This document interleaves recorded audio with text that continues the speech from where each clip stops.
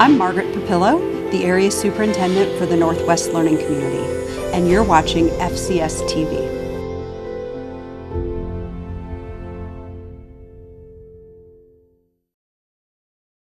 With the Fulton County Schools mobile app, your school district comes alive at the touch of a button. It allows you to easily connect to the Learning and Parent portal or navigate through current news and events. You can easily check out the latest updates with social media and quickly retrieve contact information for schools. You can also view a comprehensive calendar of events, get lunch schedules for your school, connect with the superintendent, and more. It's your school district available at your fingertips.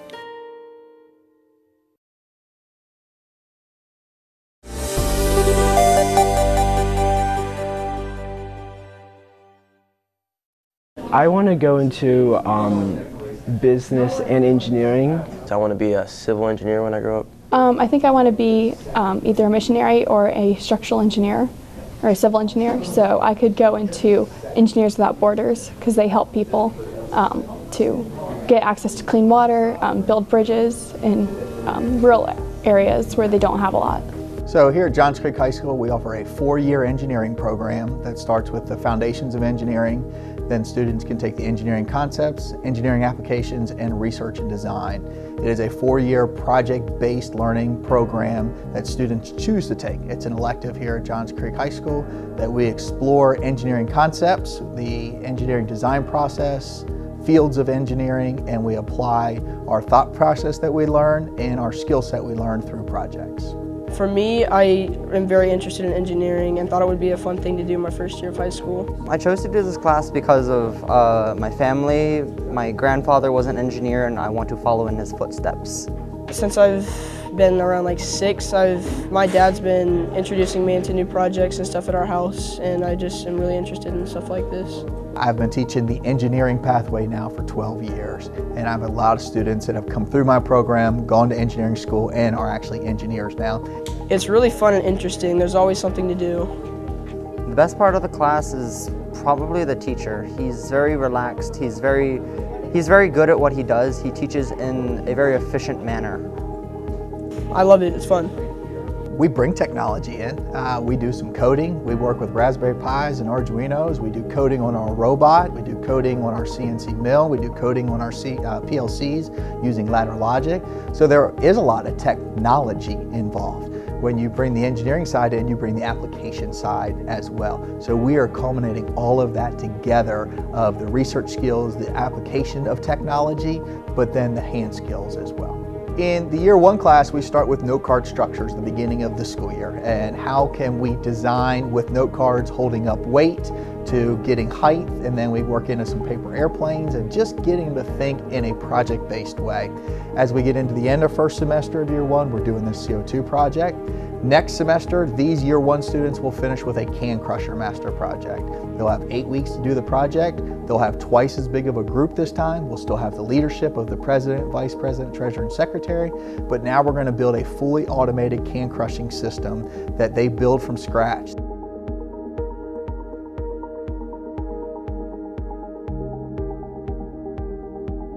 Once we get into the advanced classes and we get into Years 2 and 3, the concepts and applications, we bring in catapult, drawbridge, ergonomic workstation, handicap assisted lifting device.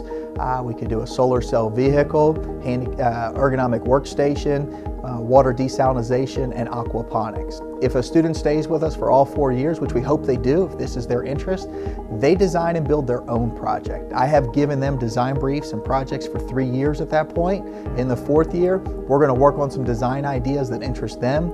They will write their own design brief, and then they will have 8 weeks as a company of 1 to design and build their own master project. I really like hands-on projects and I like problem solving, so I was told engineering would be really fun and great for me, so I thought I'd give it a try. One main thing is I learned from this class is like never give up on like overload of information, because there definitely is a lot of information from like the projects from all this research, but I think once you like figure out to know the most important parts and keep up with that, it's pretty simple and it's a lot of fun overall. The longer you're in this program, the more I wanted about you as an individual. So they get choice on what trainers they go to. So this is where they learn their hard content in the equipment here in the classroom. They're learning how to use PLCs or AC/DC, run the robot, run the CNC. That's our trainers that we go through. From there, we pick master projects to build, and we're going to apply the skill sets that we learned at our trainers in our master projects. I like the students to have input on their companies, which is their teams that they're working with, and their master project. So I give a list of master projects we're going to do for the period. I let them try to form their own companies. If they have any issues, I step in and form those companies, but I want them to try to work it out first. Again, another life skill. And then from the list, they will pick what master project they want to do to complete during that 8 weeks. So they get input. It's a very personalized environment. And then once they're in their master project group, they get to select what jobs within the group they want to complete. So as you get a master project, you'll get a design brief. That design brief will give you the problem statement and then lay out the 7-step engineering design process we follow here in class and what your design constraints are you must meet. So at the end of this project, your project must do these list of things.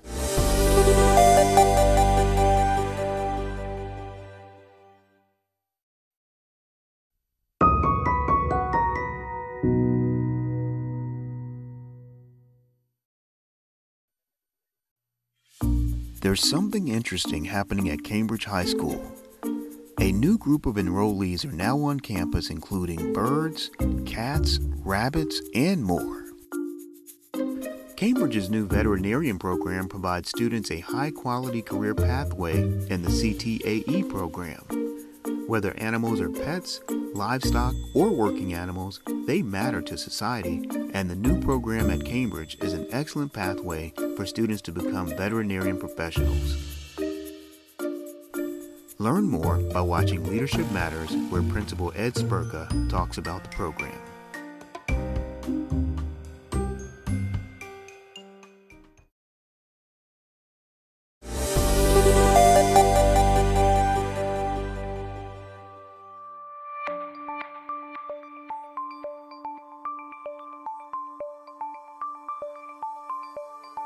So in the Foundations of Engineering class, we culminate the first semester with our CO2 project.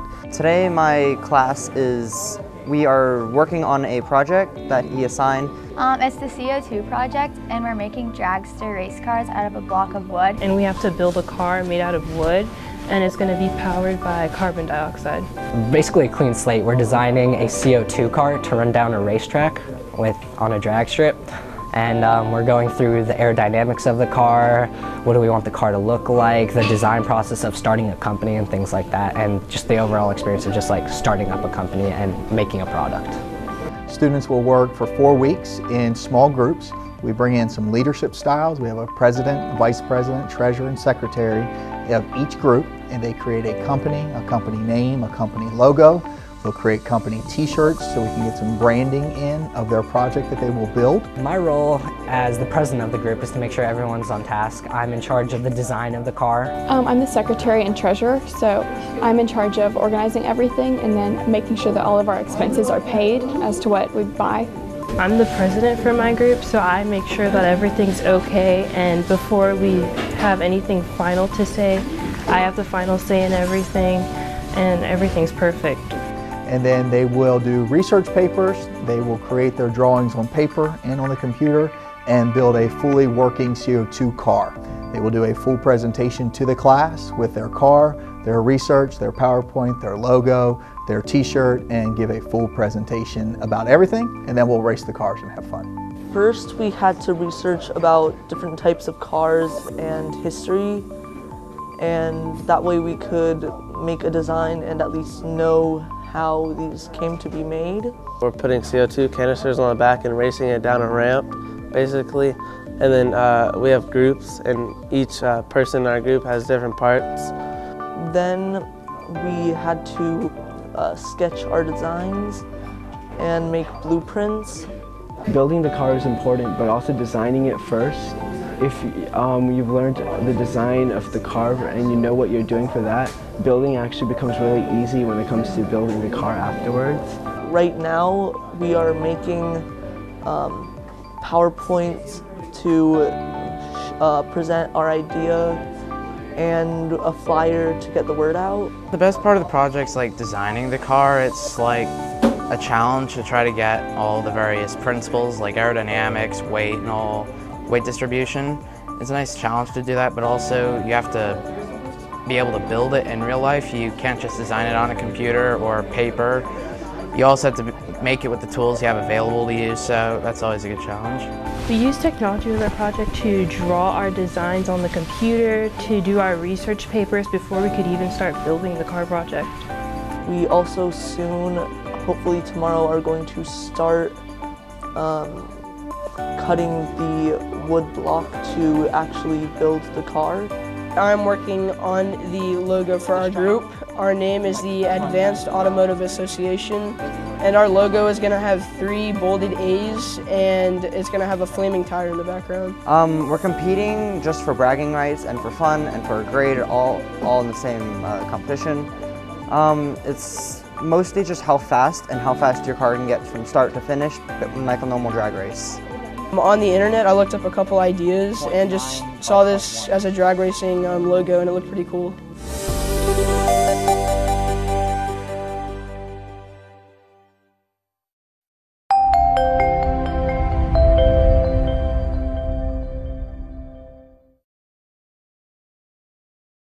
Fulton County Schools has received a new technology designation that recognizes its national leadership in student privacy protection and data security. Awarded by the Consortium for School Networking, the Trusted Learning Environment seal identifies school systems that demonstrate commitment to ensuring the privacy and security of student data.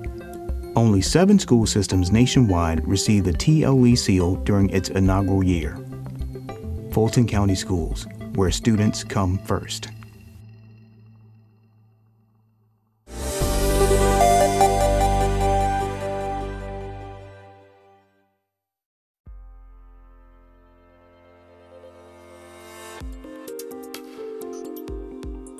It's fun to see what first-year students are doing because this is new to them. This is their first semester in the engineering program.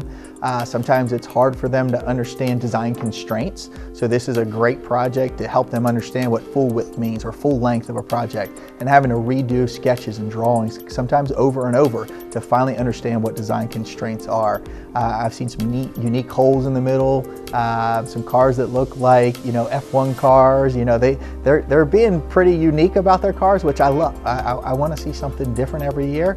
Some of the times they'll be the same just because their research is the same, but I've seen some unique designs this year. What's unique about our car is we use a very powerful weight method called weight distribution. Since we did research and found out that most of the weight on drag cars and other cars are put towards the back of the car to allow it to have more traction off the line, we thought if we move the center of mass towards the back, going downhill, the inertia will be pushing the car down, allowing it to gain speed faster and overall achieving a faster speed. We took out weight in the middle of it to lose mass, and we have sharp edges to cut the wind. We've taken into account more design elements such as aerodynamics, and most groups have accepted they look at aerodynamics in a more simple way rather than the more complicated aspects of it. Like they think the more streamlined, which is correct, but they don't look beyond the whole streamline thing, so they think the smallest and thinnest and the sleekest, you get the idea. They think all that is optimal. We felt it would be more aerodynamic if you just left the top surface the way it was and we actually took weight off the bottom. Our car is using a lot more curvature than other cars. We believe that the car's angles have to be a little bit more curved, not just straight.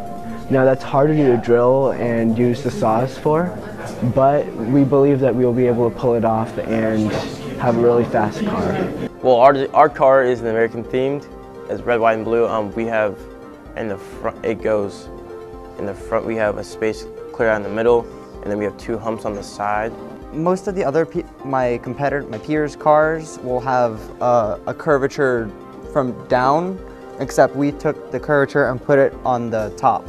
I mean on the bottom. Our car is very aerodynamic, and looks cool, so it adds pizzazz. I looked up the research projects on the different types of racing, drag racing of pro stock, top fuel cars, stuff like that, which really allows you to see how the changes in the design of the cars. They're more streamlined cars, so you have more cars that are built for going in circles, so you really see the differences in the design. So we thought that, well, since most drag cars are streamlined and things like that, that could apply to our car, making it faster, which overall, by this research and things like that, allow us to build a better product to make it go the fastest down the drag strip. Right now I'm designing the top view and side view of my car, of my team's car, and we're hoping it will work, first building it and then racing it. This overall project, the car is the culminating fun part of it. We are really teaching the engineering design process. We want the kids to think in a design process way, having a problem, doing their research, picking the best solution, building, testing that solution, and what improvements would you make in the future. This car allows them to do all of those steps and complete their project, complete their research. When I get to the actual car, their design constraints meant it had to be full length of the original block, full width at the axles, and maintain 1/4 of an inch of wood around the CO2 hole so that it can stay safe while they're racing.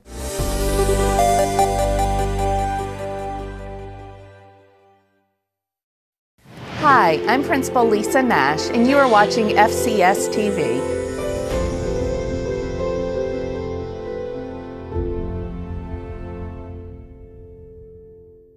Fulton County Schools has received a new technology designation that recognizes its national leadership in student privacy protection and data security. Awarded by the Consortium for School Networking, the Trusted Learning Environment Seal identifies school systems that demonstrate commitment to ensuring the privacy and security of student data. Only 7 school systems nationwide received the TLE seal during its inaugural year. Fulton County Schools, where students come first.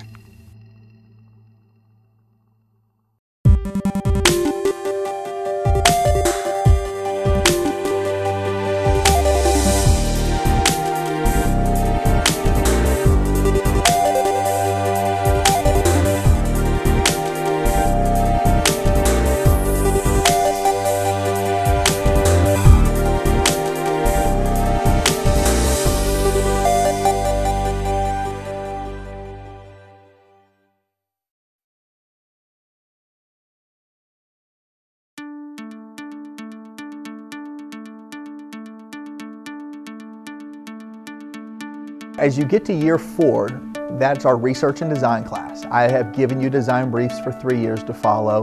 Now it's your turn to design something really cool or something that interests you. Over the years, I've had all kinds of things built, from a simulated elevator to a Healy shoe insertment to students designing software that clean up things on your computer, to solar charging USB chargers. I've had a liquid cooled computer built, which we have another liquid cooled computer being built right now using mineral oil. So the entire computer itself is immersed in the mineral oil and reduces the heat so you can run your computer at overclocked faster. I have a solar charging USB going right now that they can charge their phone off the solar energy rather than having to have a battery with them at all times. Probably a unique one I have right now, I have a student that's very interested in what he calls the X dimension. So he's investigating wormholes, and he's putting together a video presentation on his research on wormholes. Oh, mouthful there. But that's what he's researching because that's what interests him. I could see him becoming an astrophysicist or something like that, but that's where his interest is. I have a lot of students that have used Arduinos and Raspberry Pis over the years. I've had an automatic drink dispensing system run by an Arduino before, where you picked how many ounces of each flavor you wanted added and it would fill your drink. And this was even before the Coca-Cola freestyle machine came out, that this was his idea, was to design a drink machine that you could come up with on your own. So, you know, it runs from software to actual hard objects to abstract objects like the wormholes.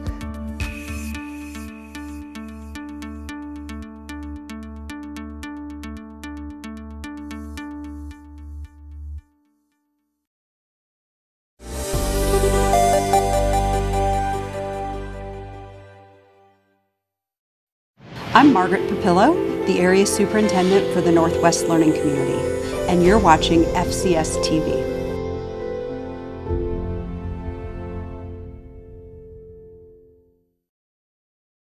With the Fulton County Schools mobile app, your school district comes alive at the touch of a button.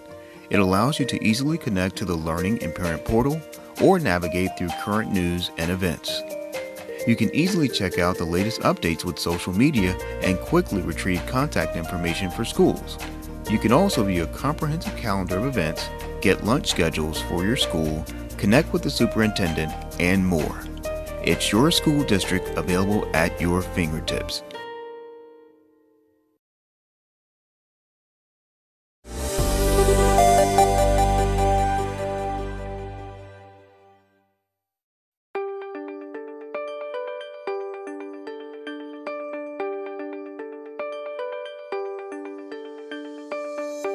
I'm a member of the NAR, which is the National Association of Rocketry, and my goal in this project is to get a level 2 high power rocketry certification.